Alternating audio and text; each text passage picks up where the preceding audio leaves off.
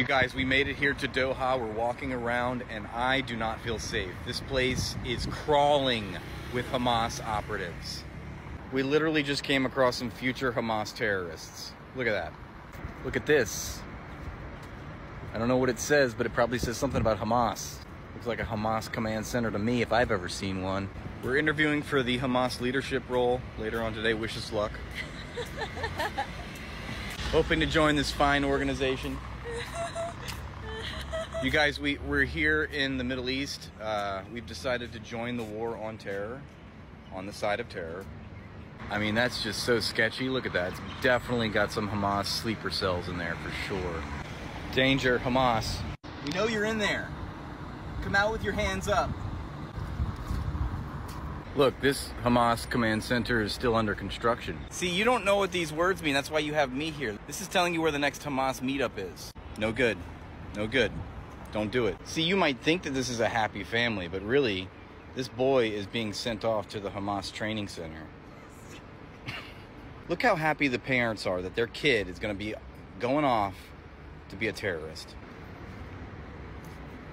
Look at this. That literally says Hamas Center. I mean, I don't know how more glaringly obvious we can be here. I'm shook. I'm gonna kill you. I'm shook. Back into the main point. I think it would also be one thing if there was no historical precedent for all these stories, but like Israel's been doing this for literally decades. I mean, they started the war with Lebanon in 1982 by bombing a Palestinian children's hospital and killed 60 people. They've been bombing, maybe, you know, the whole idea of... This is the contextual framing that they do. Yeah, they everything started on October 7th. History and just focusing on the 7th. Right. I think it's also, just going back to like repetition consistency, is like right now, they moved away from the babies to like now rape. Yeah. And the whole main point of that is to kind of continue, like, okay, like, look, they raped women, so we need to continue the genocide, obviously, until we get rid of Hamas. And that's what they're trying to convince us. That's actually their strategy, is to lie about something, and then the conversation becomes a debate on whether or not, did they do it or not, and then they'll quietly say that they actually did. The Palestinians, the release of a president. The difference couldn't be greater. Israeli parents peacefully hug their released children. Palestinian ex-prisoners are cheered at a terror march. Oh my goodness. That's disgusting. It's not terror. You guys, we just received some top secret information regarding Hamas. We are on our way to investigate. Guys, we're hot on the trail. I think we found them. We found the tunnels, y'all. There they are. Wow, holy moly. We found the Hamas tunnels. More tunnels, guys. More tunnels. Wow. Of course, there are pigeons here, but that's just to throw you off, you see? The pigeons are in on it too. Okay, look, there's a tree. What's behind the tree? Is it Hamas? I don't know. Let's run. Oh my God, more tunnels. It's a fucking network. Holy shit. You guys, it is our mission to bring you the very best in vibes-based reporting, okay? Look at what we just found. Groundbreaking. This is clearly a portal to a Hamas tunnel.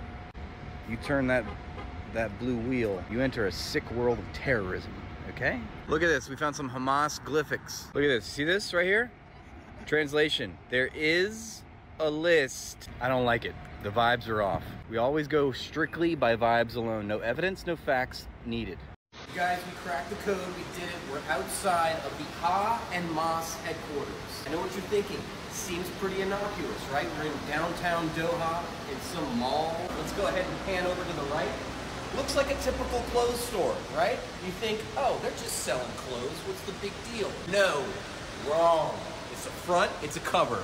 Oldest trick in the book. Don't be fooled by the liberal media. A clothes store? Really? Inside that store, pure, unadulterated terrorism. Look at this. What kind of satanic terrorist ritual is this? What is he doing? Is he praying to the god of terrorism? I don't like it. Special offer? I've got a special offer for you kids. Just say no to terrorism. Where are they?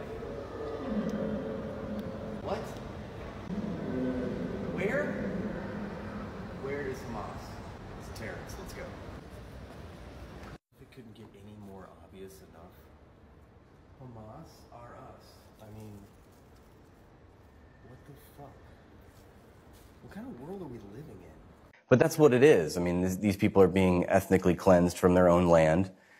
And yes, they are being genocided. And, you know, we feel hopeless, we feel helpless, but what can we do? So I'm a teacher, you know, I feel like my skill set is to communicate and articulate ideas and spread messages, and so that's what I'm doing. What about the audience? I'm more interested in to see where do you think your message is reverberating with? Who's listening to it? Who's watching it? Who's liking it and spreading it? And where are you getting feedback from? So ideally, I mean, for anybody who is in the business of getting their message across, you'd want to hear back on whether that message was received. I don't really pay attention to those things. I'm using a social media platform that is very popular. This is what we have now. And, you know, decades ago, you didn't have content creators. You didn't have singular influencers. It was more important for media corporations to set the agenda. But like they were saying earlier today, it's like the influencers, the content creators are now becoming more and more powerful in this age of social media where you can pick up your phone and you can become the media itself. And I think that's a powerful tool, and I want to use that to, you know, promote working class values and principles and to call out, you know, injustices, social injustices. I mean, how many people in the world know that Israel didn't, under international law, Israel has no right to defend itself? How many people know that, you know, Hamas is an armed resistance group struggling for human rights? You know, there's two social groups in question here. One has human rights and one does not have human rights. But Hamas is classified as a terrorist group by the European Union, the United States, Israel. Right, because it's terrorism when poor, vulnerable, defenseless people try to fight back against a militant police state. But when that rich militant police state bombs a defenseless population, that's called democracy promotion. You know, there's just a double standard at all times. I don't know what to do except for satirize it, you know? Look, I understand that a lot of you out there are skeptical of my reporting from Qatar about Hamas, but, I mean, how are you going to argue with me on this, okay? Bro, they have their own airport. Like, what? Hamas International Airport. I don't know how much more clear we could be. Nixon ordered Cambodian genocide. Clinton sent cruise missiles to Sudan, people died. Obama, you gave the orders to do drone strikes. Reagan invaded Nicaragua in '85.